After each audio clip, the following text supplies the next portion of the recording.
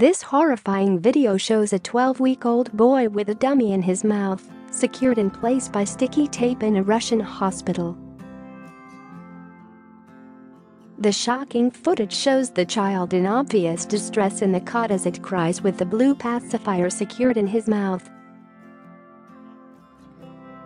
It was supposedly filmed by a worried mother, was posted online with a message: "Those of a nervous disposition should not watch." This is a perinatal center in Ingushetia. The baby is now on a ward in a cold room without any heaters. His mother is not around. The pacifier is fixed with a sticky tape despite the boy having problems with his lungs. Users left hundreds of outraged comments, but the hospital in Nazran, Ingushetia, Russia's smallest region, denies the child's mouth was taped up by a doctor or nurse. Police have launched an investigation to establish who abused the baby and why it was not immediately noticed. A hospital security review is also underway. Newspaper Moskovsky Komsomolets reported that an unnamed mother had admitted to the act, but this was not immediately confirmed by law enforcement.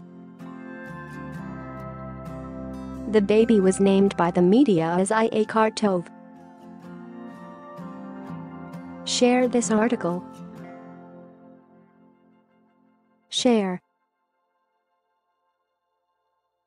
The chief physician of the Republican Perinatal Center Kati Ingushetia said the nurse was absent from this ward for literally 3 to 5 minutes. Just at that moment, the moment this happened, and the filming was carried out. The filming did not cause physical harm to the child's health, but it caused moral damage.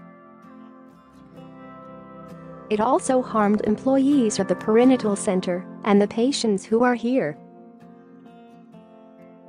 There was a furious online reaction. "The poor child has just been born and has already faced cruelty," said one comment. Another read, "I was in that hospital with a baby. It was a horror. I fought with everyone." But at the moment the film was made, she had rushed home to spend some time with her other young child.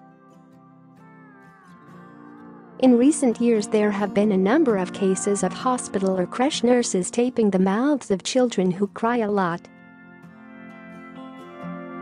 It is unclear what the motive was in this case.